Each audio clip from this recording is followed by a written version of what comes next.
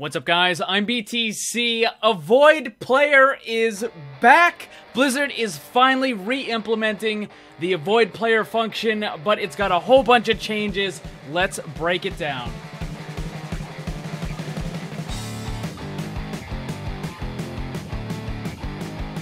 Guys, this just popped up. This is incredible. I am super excited that they are bringing back the avoid player function. They are making some changes to it. We'll get to that in just a second. Now, this isn't going to fix everything. You know, toxic players are still going to be there. You're still going to have throwers, all that sort of stuff. But this is an incredible first step in trying to address all of that and actually putting more power into the hands of the players who can actually now start to deal with that sort of stuff. So you won't end up getting, you know, the same thrower on your team 2-3 matches in a row. So this is incredible.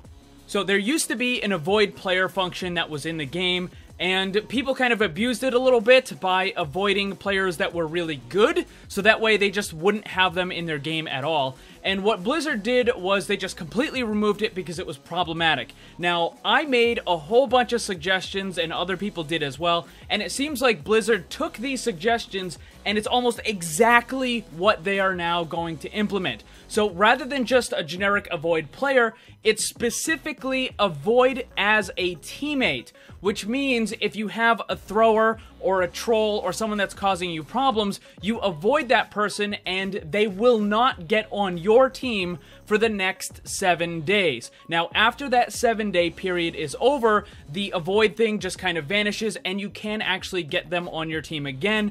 But if you need to, you can just, you know, again, avoid them. However, there is a little bit of a limitation with this. You can't just go around avoiding like tons and tons of people, because that would cause all kinds of problems with the matchmaking system, queue times, and all that sort of stuff. So you are limited to only getting 2 people on that avoid as a teammate list.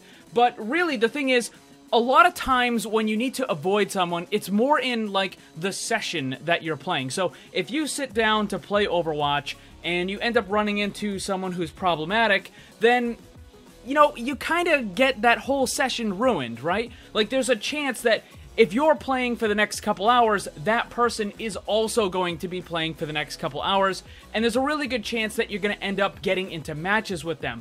Well, now with this feature, you'll be able to just, you know, put them on that avoid list, and then you don't have to deal with them. I mean, they'll be on the enemy team, and you'll get the satisfaction of being able to beat them, but, you know, you won't have to worry about them being on your team. Now, the next day, you might not have to deal with that person because they might not be playing. Instead, it might be somebody else. And in which case, you just put that player on your avoid list. And once you get 2, it's going to start like taking the first one off and replacing them and that sort of deal.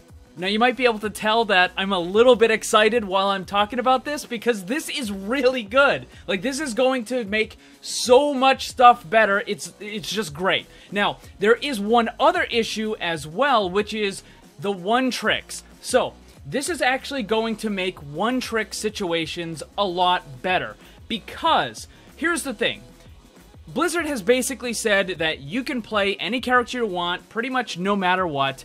It doesn't matter if it's attack, defense, whether your character is working or not, you can play whatever character, you don't have to switch. The problem is, there are other people that just simply don't want to deal with that. They don't want to have the Symmetra on attack. They don't want to deal with your Torbjorn on attack. They don't want to deal with your Hanzo. Whatever it happens to be, they don't want to deal with it. So it's kind of unfair to the other players that don't want to have to deal with that one person who is determined to one-trick. So now with the avoid player as a teammate, you don't have to deal with that person. But the good news is, for the person that is actually doing that one-trick, it means that you're going to start getting teammates that want to be on your team.